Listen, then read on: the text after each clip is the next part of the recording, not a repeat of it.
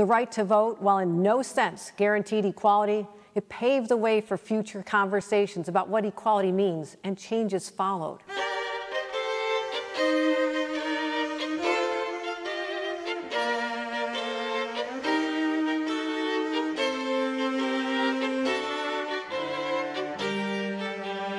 Today, some elected leaders are still working to silence people who were historically denied access to the ballot box. And we must ensure that all human beings who are eligible to vote have access and ability to vote.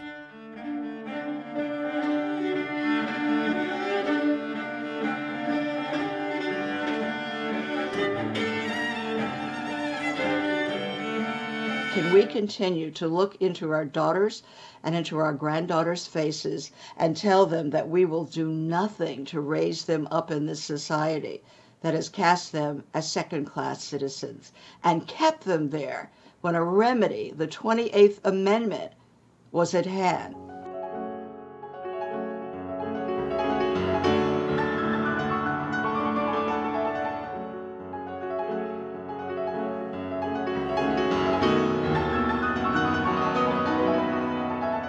Revolutionary love is when we are brave enough to see no stranger, to grieve with others, to fight for others in harm's way, and to risk everything to try to reimagine a world where all of us are safe, where none of us are disposable.